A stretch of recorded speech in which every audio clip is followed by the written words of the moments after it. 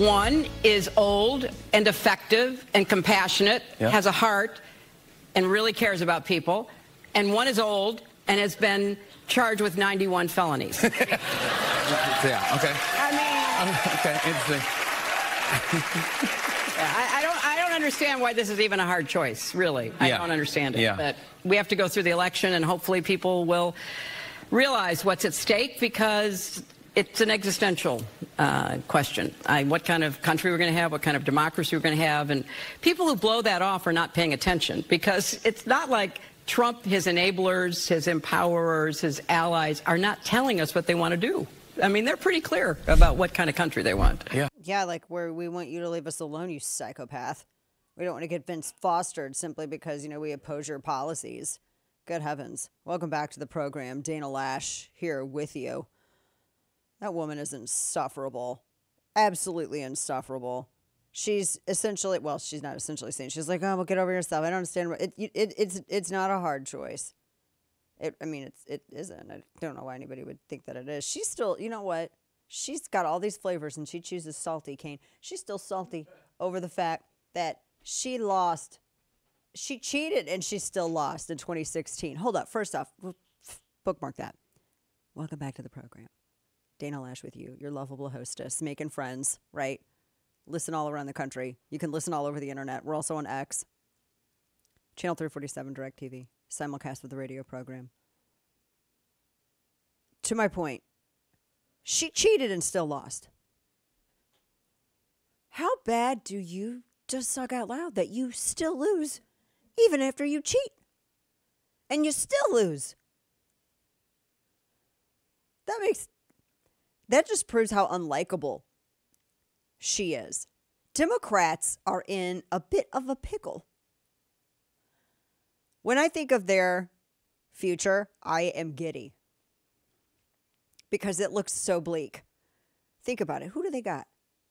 I want you to console yourself for a moment. I know, we talk about, though, because the primary got started super early. But think about this for a minute. Who do they have? No, for real. Who do they have?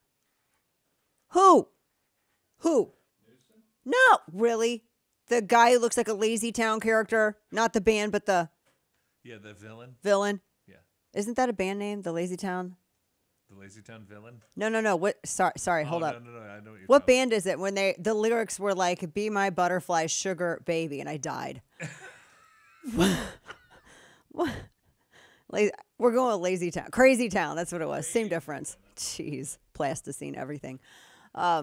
Anyway, Gavin Newsom looks like he's a character from Lazy Town, and he's about as bad as that Robbie Rotten guy.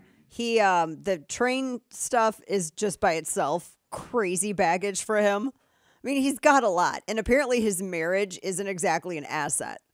I'm just saying, there's a lot of stuff that's been written and said. You know what I mean? Like, there's lots of baggage there. I'm just saying, like, if he runs, you know how the ladies come out of the woodwork to make accusations, and in his case, it might be true. That being said, who do they have? Okay, so move Newsom aside, because he's a liability. Cuomo was going to be their dude. They were grooming him. That's why he came out with that book and all that stuff. He wanted to have this, like, national recognition, and he really wanted to, he wanted to be the guy. He was going to be the guy. And then he killed all them old people in the nursing homes with his edict, right, during COVID. That ruined him. His brother's embarrassing, so he's ruined. Who do they got? Big Gretch? Big Gretch up in Michigan? Trans Paul Bunyan? Okay. It's true. Tell me I'm a liar. I was going to step in with another name. Yeah. Isn't Marianne Williamson still in the race or no? Who? Remember the you get a free crystal with every vote. The crystals and the crystals and oils lady. Yeah. She's running, right? Isn't she running on the Democrats? If you just put some of the oils between your toes, your flu goes away. That I don't know. Could be true. I am not with you right now. Settle down over there, Bacteria T. Settle down. I don't know who. So Big Gretch, just so you know, Big Gretch was. Why do we sweep this under the rug? The FBI literally tried to entrap people into a plot that they created to kidnap her so that they could arrest people. And then when the guys that they were claiming were in the militia were like, wow, this is crazy. We're not involved in this. They had to like try to stretch it to try to hook the net, get their hooks into people. We just sweep that under the rug that was literally an FBI plot involving Big Gretch, and she went along with it. I'm just saying, I feel like she's compromised. So who else did they have? Poot Booty Juice?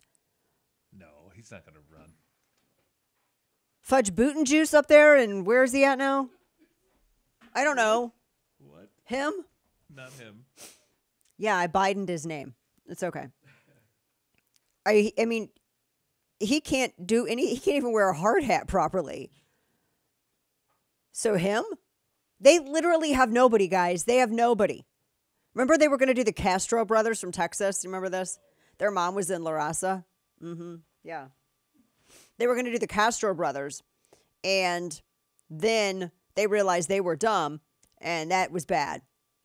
Sidebar. This is one of my favorite stories in the history of political stories. So the story involving the Castros, excuse me, allergies. The story involving the Castros. One of them was, hold on, let me look. Which one was it? Castroni. One of them was the mayor of San Antonio. They're identical twins, right? So Julian Castro he also was in the Obama administration. You had Julian and Joaquin Castro. And he was the mayor of San Antonio. This was like back in 2009. He joined Obama's cabinet in 2014. And there was one point when they were having their mayoral race, right? They were going to he had an election coming up. And, you know, they do the Riverwalk parade down in San Antonio. They get their little floats, their little barges, and they go down the river. They have a parade like that. And it was, I think, Julian Castro that had a fundraiser. And so he substituted his identical twin to stand in for him and wave at people and pretend that he was the mayor. I am not even kidding you. And it was a local reporter that accidentally uncovered it. He caught him, and he's like, wait a minute, where's your brother at? And he's like, oh, I'm caught. He's at a fundraiser. And so they wrote about, oh my gosh, Julian Castro literally substituted his brother Joaquin in the parade for him to wave at everybody and act like he was the mayor. And their defense, I kid you not, I've written about it, you can Google it. I think it was KSAT that wrote about it. Their defense was, well, we can't help it. I'm not kidding you. The verbatim quote, I will never forget this. Verbatim quote, we can't help it that we look alike. That was their defense. Their defense was, you know, they can't help it that, you know, we can't help it that we look alike. And then Joaquin said, you know, they just have me step onto the barge. And before I knew it, people were yelling at me, Julian, and you know, calling him the mayor. And he goes, well, I was shouting back at them. I'm not the mayor. I'm his brother, but no one heard me. And other people were like, you did not shout anything back, you absolute stooge. That was their defense. I'm not even kidding. Can you imagine what they would do if I made this point at the time when the story came out. I'm like, can you imagine what they would do if one of them got to the White House? That's weird. They're already doing the switcheroo thing. No. So that was they were grooming one of the brothers. That's why they had him in the Obama administration, and he gave the speech. He gave the keynote address at, I think it was the 2012. It was the 2012 election, or the 2012 DNC, their convention. But they never went anywhere because they're really dumb as a box of rocks. So that was abandoned. So, and they're nuts. Like if you ever read their tweets, they're just me hoy ni hoy crazy. It's so bad. So they don't have anybody else. Who? There's no up-and-coming person. There's no, like, they don't have any young guns. Who else do they have? Think about it real hard. Who else do they got? I'm only thinking of the independents now. Like RFK Jr. and Jill Stein. Those.